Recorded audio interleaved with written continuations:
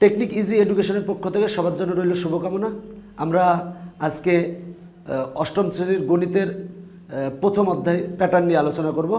তো আজকে আমার পর্ব হচ্ছে 6। তো 6 নম্বর পর্বে আমরা তোমাদের দেখাবো সংখ্যাকে দুটি বর্গের সমষ্টি বা তিনটি বর্গের সমষ্টি কিভাবে লেখা যায়। এটা অবজেক্টিভে প্রায় সময় আসে।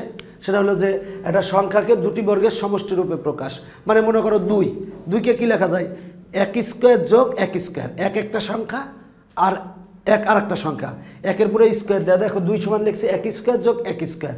দেখো একের পুরে বর্গ, একের পুরে বর্গ, দুইটা সংখ্যার বর্গের সমষ্টি মানে যোগফল। তার মানে এবার 5কে কী লেখা যায়, দেখো 1 স্কোয়ার যোগ 2 স্কোয়ার।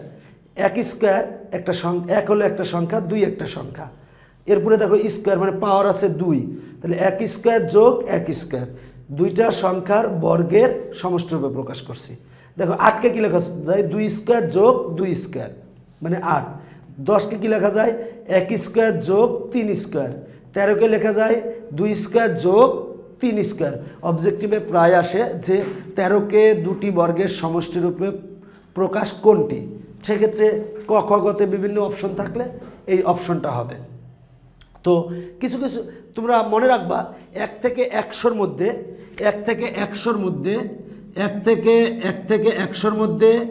34টি সংখ্যাকে দুটি বর্গের সমষ্টি রূপে প্রকাশ করা যায়।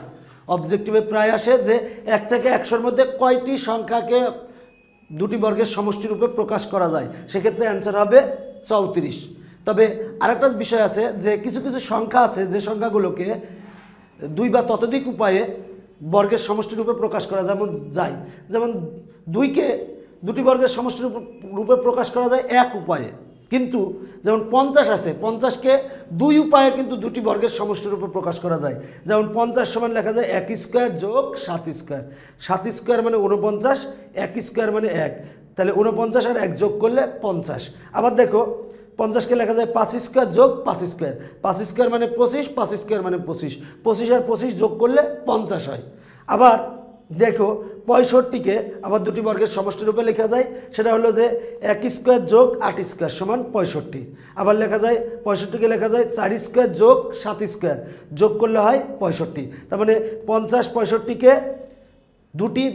দুটি উপায়ে দুটি বর্গের সমষ্টি রূপে প্রকাশ করা যায়।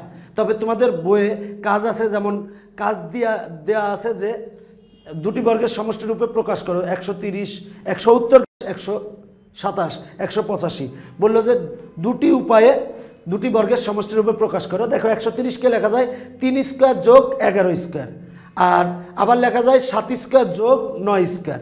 ঠিক তেমনই 170কে লেখা যায় 1 স্কোয়ার যোগ 13 স্কোয়ার, এই দুইটারে যোগ করলে হয় 170। আবার লেখা যায় 7 স্কোয়ার যোগ 11 স্কোয়ার। এরপরে দেখো 185কে লেখা যায় হচ্ছে 4 স্কোয়ার যোগ 13 স্কোয়ার। আবার লেখা যায় 8 স্কোয়ার যোগ 11 স্কোয়ার। আবার দেখো 325, এটার আবার 3টা উপায়ে দুটি বর্গের সমষ্টি রূপে প্রকাশ করা যায়। কি কি উপায়, 1 স্কোয়ার যোগ 18 স্কোয়ার। 18কে স্কোয়ার করলে হয় 324, মানে 18 গুণ 18 সমান 324, আর 1 স্কোয়ার মানে 1, 324 আর 1 যোগ করলে হয় 325। 17 স্কোয়ার যোগ 6 স্কোয়ার, এই দুটার যোগ করলে 325 হয়। যেমন 10 স্কোয়ার যোগ 15 স্কোয়ার সমান হয় 325। তোমরা এইভাবে যে কোনো কিছু বের করবে দুটি বর্গের সমষ্টি রূপে। আবার এবং যে ব্যাপারটা সেটা হলো যে অনেক সংখ্যা আছে যেটা দুটি বর্গের সমষ্টি রূপে প্রকাশ করা যায় না। যেমন 3কে কিন্তু দুটি বর্গের সমষ্টি রূপে প্রকাশ করা যায় না। আর আরেকটা জিনিস দেখো যে ব্যাপারটা থাকে সেটা হলো যে এগুলা তোমরা বারবার চর্চা করবা যে দুটি বর্গের সমষ্টি রূপে প্রকাশ করা যায় কোন সংখ্যাগুলোকে, যে সংখ্যাগুলো আছে সেই সংখ্যাগুলোকে দুটি বর্গের সমষ্টি রূপে প্রকাশ করার চেষ্টা করবে, দেখবে যে তুমি যে কোনো অঙ্ক সহজে পারবে। এবং এগুলা মূলত অবজেক্টিভের জন্যই বেশি আসে। তো সবাই ভালো থাকবা, সবার জন্য অনেক অনেক শুভকামনা রইল।